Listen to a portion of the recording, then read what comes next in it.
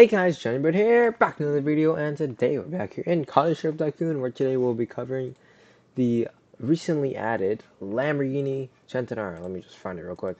The Lamborghini Centenario Limited here for $8.8 million or 800 Robux. Ow. Um, so, yeah, very nice looking car. Apparently it's decent looking from the back, but we'll check it out. I'm gonna see how it performs in drag race as well as circuit race and see if it's worth this $8.8 million price tag. If you didn't see my last limited review, I think we covered this Lamborghini SC20. No, the last one was the Koenigsegg 1-to-1. Yes, the last Lamborghini one was this SC20, which is honestly not that great. But yeah, so make sure to let's just make sure to buy this while you can, because this thing is pretty cool looking. So let's buy this right now. Boom, there we go. And yeah, so we're gonna spawn this right now. It's from the front, very accurate looking from the to the real one.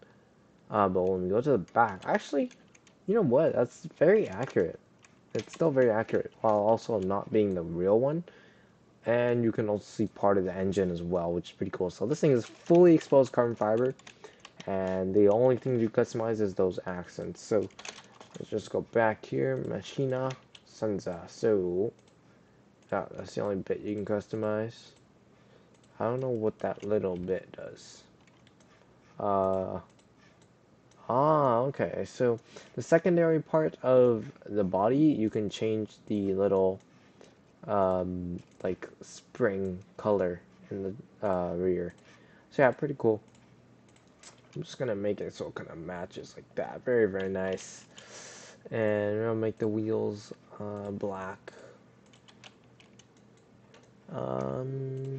Yeah. So these are fully carbon fiber rims as well. I'm actually just gonna match that. Very nice. And then calipers, blah blah blah. Obviously, you can customize the interior as well.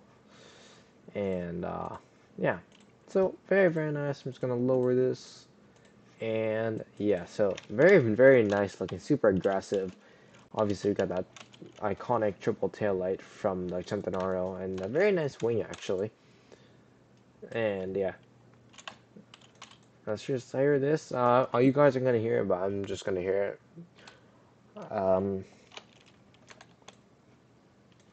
Wow, this thing actually sounds very good.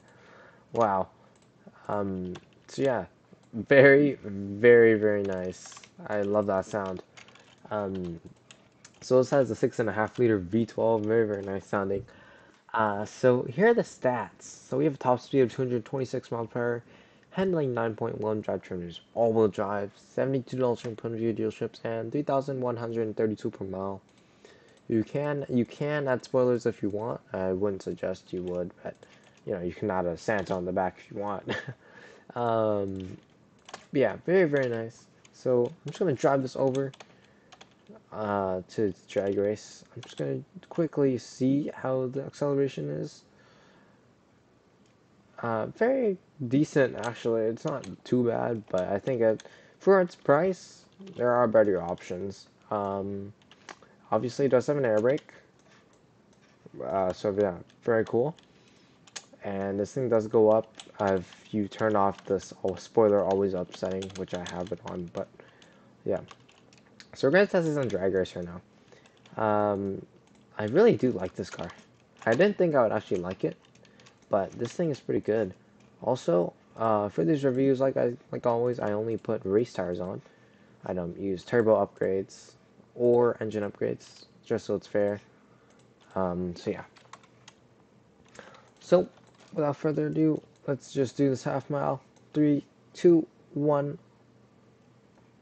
and yeah. So acceleration, as you get into third gear, gets pretty quick. But I do find that it's actually pretty slow.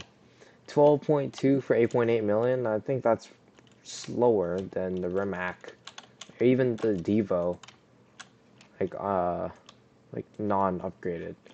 So yeah, I don't think you should use for drag, but let's see how it performs on the circuit race. So let's just quickly drive. Actually, no, I'll just teleport over there because it's annoying to drive over there now.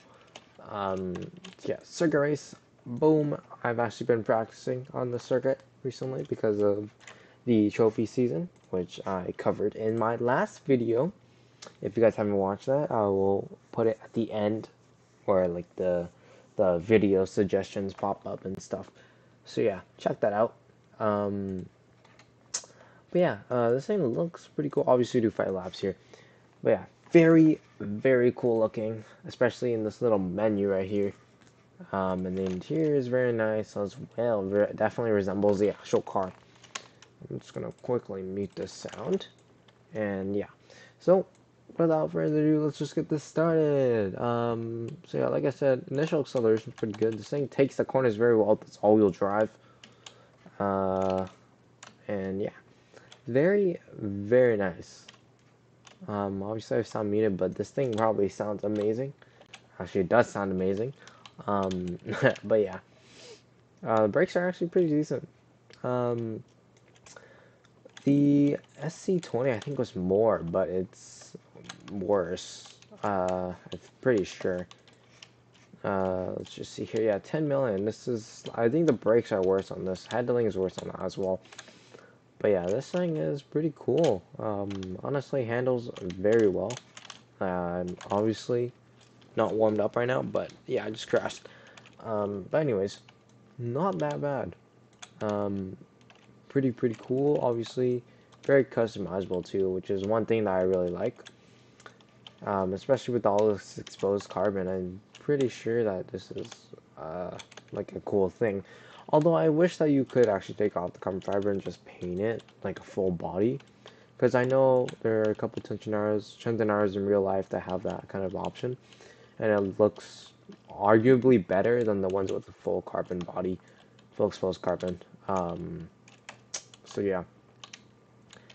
But this takes corners pretty well. As long as you brake at the right time and you turn and you use the throttle correctly and stuff, this thing can perform pretty well, especially with upgrades. Obviously, it's without upgrades, so if you guys buy upgrades and use it, it might be a different case for you guys.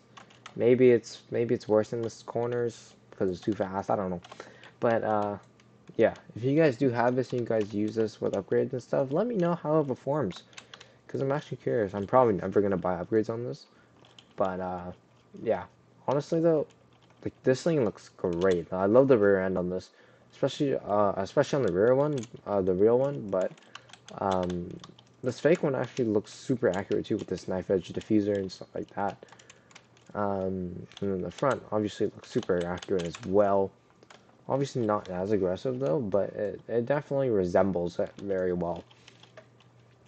Oh yeah. Obviously I brake too late there, but it's not that bad. Um, yeah. I don't know what to say. Like, there's nothing much to say for this car. Uh,